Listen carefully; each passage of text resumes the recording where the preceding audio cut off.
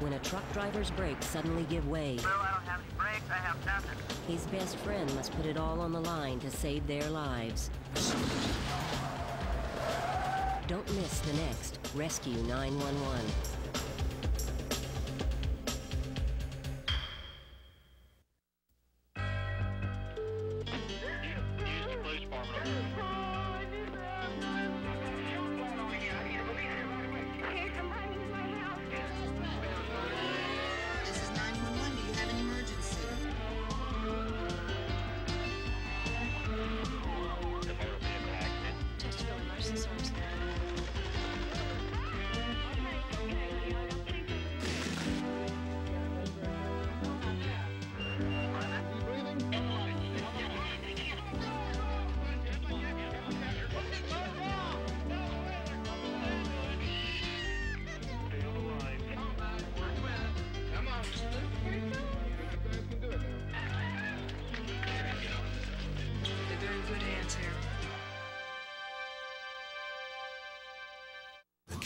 World of street medicine. Watch Paramedics next on Discovery Health Channel.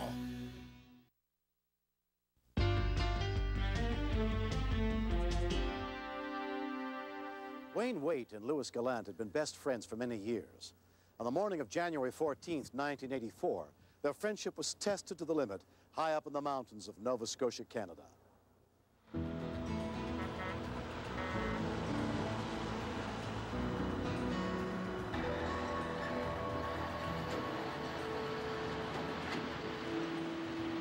Early on that winter morning, at the Irving Big Stop truck stop, Louis Gallant spotted a familiar face when he stopped for breakfast.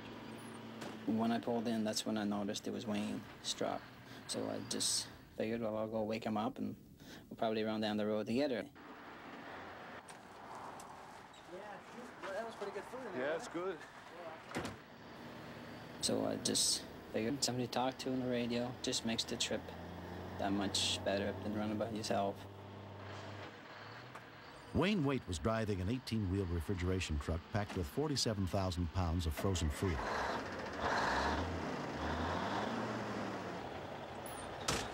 Louis' flatbed semi was hauling 33,000 pounds of steel.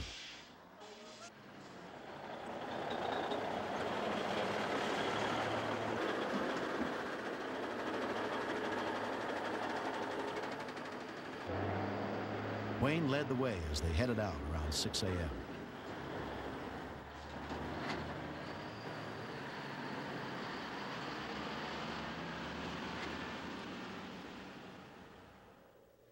Though they both drove for the same company, it was the first time they'd ever driven this road together. So we'll just run along, chatting back and forth now. CB radio. Okay, why don't you let me come around you there, Wayne? Okay, hang on a sec. I'll let you know if it's clear up ahead. We got a straight coming up. Okay, yeah, it looks pretty good. If you want to come around, make them on.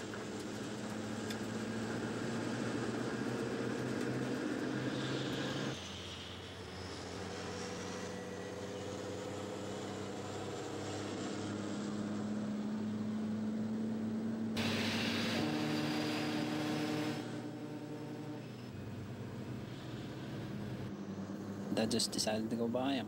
I don't normally do that. It's just something I don't know. Just done it that day. Oh, now there's the first time for everything. I've never had to look at your taillights before. As soon as the vehicles get to the top of the mountain, they're approaching a grade that they have to slow down, use lower gears. They have to approach 180-degree turns, and it's a very treacherous mountain that they have to come down on.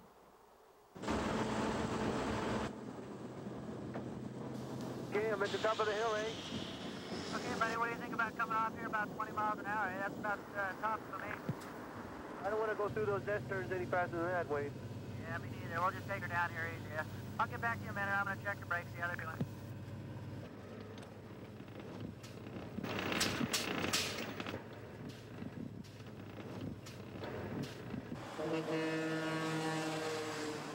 Lou, I don't have any brakes. I have nothing. You're joking, right? No, I'm not kidding. I'm serious. I have nothing. All of a sudden, Wayne hollered on the radio that he lost his brakes. Okay, I'm going to try. I'm going to dynamite him. Wayne then tried to use his emergency brakes. Nothing. thought he was joking for a few seconds. Wayne's tractor trailer weighed 49 tons, fully loaded. A truck that heavy could not possibly make it safely to the bottom of the winding mountain road without any brakes.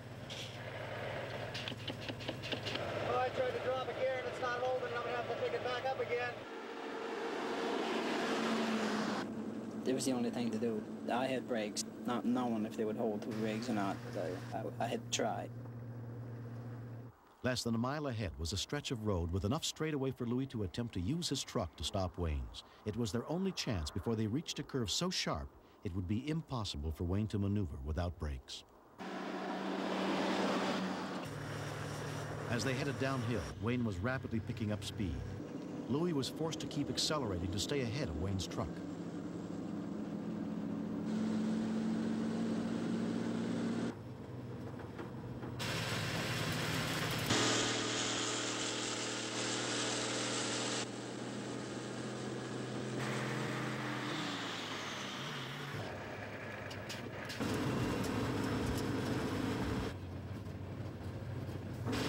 I'm picking it up, I'm hitting 55 now. Stay with the rig, Wayne, stay with the rig.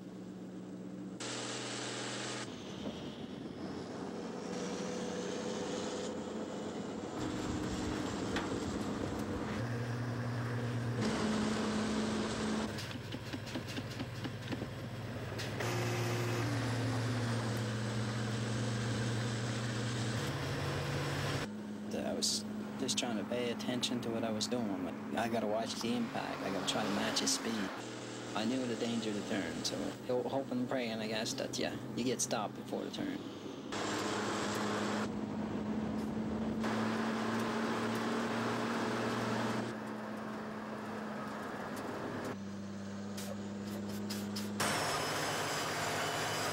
Okay, come on in, stay straight.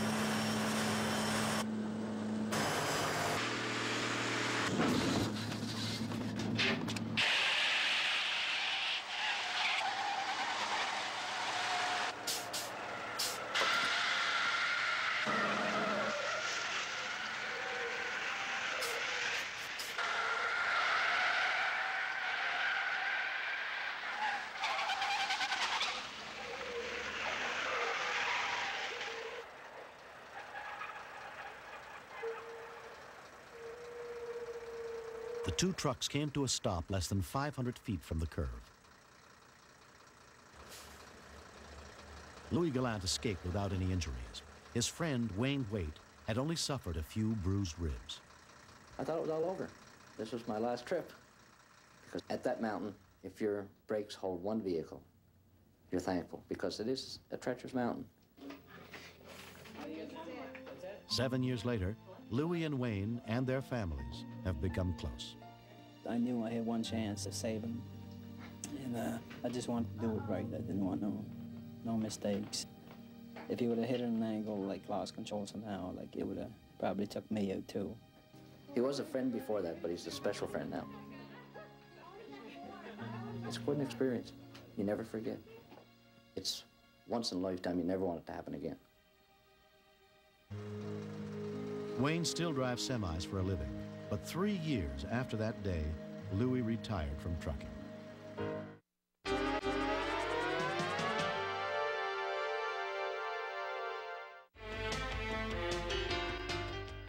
Next, step inside the command center where the calls for help are answered and meet the real-life heroes who save lives. Stay tuned for another episode of Rescue 911, next on Discovery Health Channel.